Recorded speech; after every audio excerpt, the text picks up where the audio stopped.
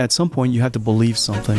We've reinvented computing as we know it. What is the vision for what you see coming next? We asked ourselves, if it can do this, how far can it go? How do we get from the robots that we have now to the future world that you see? Cleo, everything that moves will be robotic someday, and it will be soon. We invested tens of billions of dollars before it really happened. No, that's very good. You did some research. But the big breakthrough, I would say, is when we...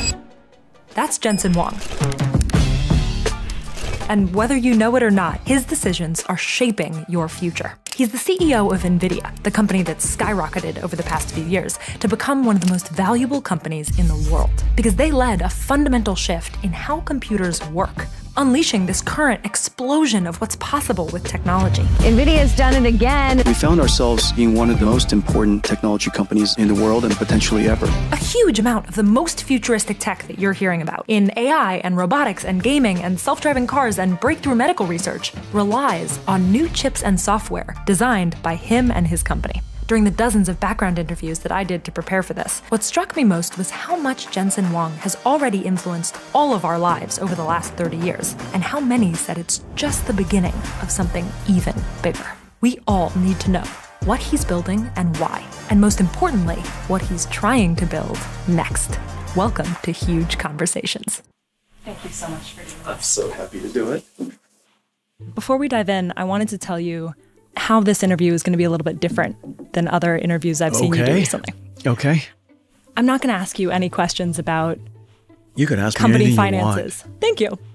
I'm not going to ask you questions about your management style or why you don't like one-on-ones.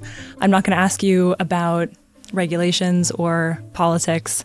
I think all of those things are important, but I think that our audience can get them well covered elsewhere. Okay. What we do on Huge If True is we make optimistic explainer videos. And we've covered... God, I'm the worst person to be an explainer video. I think you might be the best. And I think that's what I'm really hoping that we can do together, is make a joint explainer video about how can we actually use technology to make the future better. Yeah. And we do it because we believe that when people see those better futures, they help build them.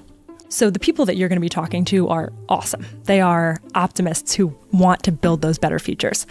But because we cover so many different topics, we've covered supersonic planes and quantum computers and particle colliders, it means that millions of people come into every episode without any prior knowledge whatsoever.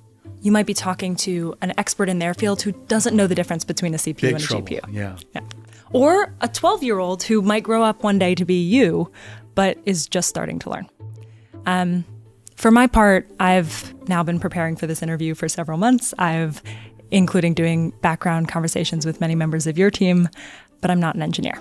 So my goal is to help that audience see the future that you see. So I'm going to ask about 3 areas. The first is, how did we get here? What were the key insights that led to this big fundamental shift in computing that we're in now? The second is, what's actually happening right now? Well, how did those insights lead to the world that we're now living in that seems like so much is going on all at once? And the third is, what is the vision for what you see coming next? In order to talk about this big moment we're in with AI, I think we need to go back to video games in the 90s. At the time, I know game developers wanted to create more realistic-looking graphics, but the hardware couldn't keep up with all of that necessary math. Not enough math. NVIDIA came up with a solution that would change not just games, but computing itself. Could you take us back there and explain what was happening and what were the insights that led you and the NVIDIA team to create the first modern GPU? So in the early 90s, when we first started the company, we observed that in a software program, inside it, there are just a few lines of code. Maybe 10% of the code does 99% of the processing. And that 99% of the processing could be done in parallel. However, the other 90% of the code has to be done sequentially.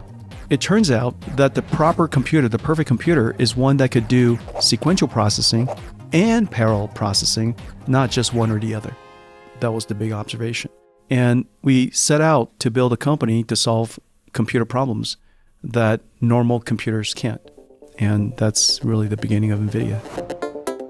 My favorite visual of why a CPU versus a GPU really matters so much is a 15-year-old video on the NVIDIA YouTube channel, where the Mythbusters, they use a little robot shooting paintballs one by one to show solving problems one at a time, or sequential processing on a CPU.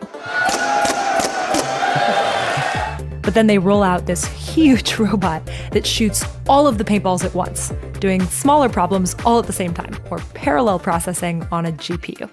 3, 2, 1. So NVIDIA unlocks all of this new power for video games. Why gaming first? The video games requires parallel processing for processing 3D graphics. And we chose video games because, one, we loved the application. It's a simulation of virtual worlds, and who doesn't want to go to virtual worlds? And we had the good observation that video games has potential to be the largest market for entertainment ever. And it turned out to be true. And having it being a large market is important because the technology is complicated. And if we had a large market, our R&D budget could be large. We could create new technology. And that flywheel between technology and market and greater technology was really the flywheel that got NVIDIA to become one of the most important technology companies in the world. And it was all because of video games. I've heard you say that GPUs were a time machine. Yeah. Could you tell me more about what you meant by that? A GPU is like a time machine because it lets you see the future sooner. One of the most amazing things anybody's ever said to me was a quantum chemistry scientist. He said, Jensen, because of NVIDIA's work, I can do my life's work in my lifetime. That's time travel. He was able to do something that was beyond his lifetime, within his lifetime. And that's because we make applications run so much faster. And so you get to see the future. And so when you're doing weather prediction, for example, you're seeing the future. When you're doing a simulation, a virtual city with virtual traffic, and we're simulating our self-driving car through that virtual city, we're doing time travel. So parallel processing takes off in gaming, and it's allowing us to create worlds in computers that we never could have before. And gaming is sort of this first incredible case of parallel processing unlocking a lot more power. And then, as you said, people begin to use that power across many different industries. The case of the quantum chemistry researcher. When I've heard you tell that story, it's that he was running molecular simulations in a way where it was much faster to run in parallel on NVIDIA GPUs even then than it was to run them on the supercomputer with the CPU that he had been using before. Yeah, that's true. So, oh my God, it's revolutionizing all of these other industries as well. It's beginning to change how we see what's possible with computers. And my understanding is that in the early 2000s, you see this and you realize that actually doing that is a little bit difficult because what that researcher had to do is he had to sort of trick the GPUs into thinking that his problem was a graphics problem. That's exactly right. No, that's very good. Well, so you did some research. So you create a way to make that a lot easier. That's right. Specifically, it's a platform called CUDA, which lets programmers tell the GPU what to do using programming languages that they already know, like C. And that's a big deal because it gives way more people easier access to all of this computing power. Could you explain what the vision was that led you to create CUDA? Partly researchers discovering it, partly internal inspiration, and partly solving a problem. And a lot of interesting ideas come out of that soup. Some of it is aspiration and inspiration. Some of it is just desperation. And so in the case of CUDA, it was very much the same way. And probably the first external ideas of using our GPUs for parallel processing emerged out of some interesting work in medical imaging. A couple of researchers at Mass General were using it to do CT reconstruction. They were using our graphics processors for that reason, and it inspired us.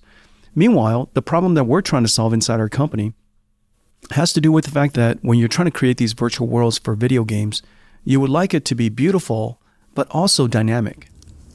Water should flow like water, and explosions should be like explosions. So there's particle physics you want to do, fluid dynamics you want to do, and that is much harder to do if your pipeline is only able to do computer graphics.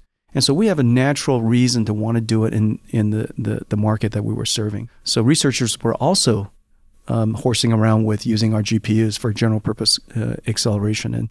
And so there were multiple factors that were coming together in that soup.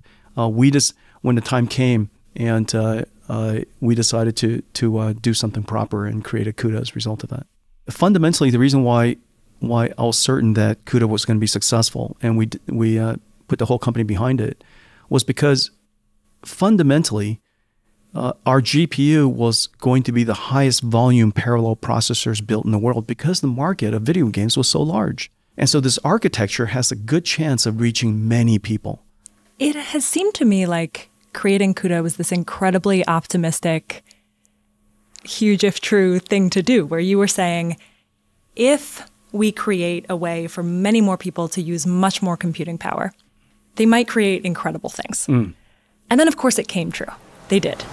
In 2012, a group of 3 researchers submits an entry to a famous competition where the goal is to create computer systems that could recognize images and label them with categories. And their entry just crushes the competition. It gets way fewer answers wrong. It was incredible. It blows everyone away. It's called AlexNet, and it's a kind of AI called a neural network.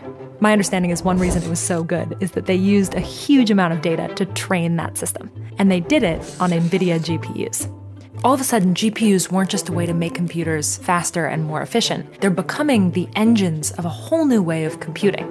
We're moving from instructing computers with step-by-step directions to training computers to learn by showing them a huge number of examples. This moment in 2012 really kicked off this truly seismic shift that we're all seeing with AI right now. Could you describe what that moment was like from your perspective? And what did you see it would mean for all of our futures? When you create something new like CUDA, if you build it, they might not come. And that's always the cynic's perspective. However, the optimist perspective would say, but if you don't build it, they can't come. And that's usually how we look at the world. You know, we have to reason about intuitively why this would be very useful. And in fact, in 2012, Ilya Sutskever and Alex Krzyzewski and Jeff Hinton in the University of Toronto, the lab that they were at, they reached out to a GeForce GTX 580 because they learned about CUDA and that CUDA might be able to be used as a parallel processor for training AlexNet. And so our inspiration that GeForce could be the vehicle to bring out this parallel architecture into the world, and that researchers would somehow find it someday was a good strategy. It was a strategy based on hope, but it was also reasoned hope. The thing that really caught our attention was simultaneously we were trying to solve the computer vision problem inside the company, and we were trying to get CUDA to be a good computer vision processor. And we were frustrated by a whole bunch of early developments internally with respect to our computer vision effort and getting CUDA to be able to do it. And all of a sudden, we saw AlexNet, this new algorithm that is completely different than computer vision algorithms before it, take a giant leap in terms of capability for computer vision. And when we saw that, it was partly out of interest, but partly because we were struggling with something ourselves. And so we were highly interested to want to see it work. And so when we looked at AlexNet, we were inspired by that. But the big breakthrough, I would say, is when we saw AlexNet, we asked ourselves, you know, how far can AlexNet go? If it can do this with computer vision, how far can it go? And if it could go to the limits of what we think it could go, the type of problems it could solve, what would it mean for the computer industry, and what would it mean for the computer architecture? And we rightfully reasoned that if machine learning, if these deep learning architecture can scale, the vast majority of machine learning problems could be represented with deep neural networks. And the type of problems we could solve with machine learning is so vast that it has the potential of reshaping the computer industry altogether, and which prompted us to re-engineer the entire computing stack, which is where DGX came from, and this little baby DGX sitting here. All of this came from that observation that we ought to reinvent the entire computing stack layer by layer by layer. Computers, after 65 years since IBM System 360 introduced modern general purpose computing, we've reinvented computing as we know it.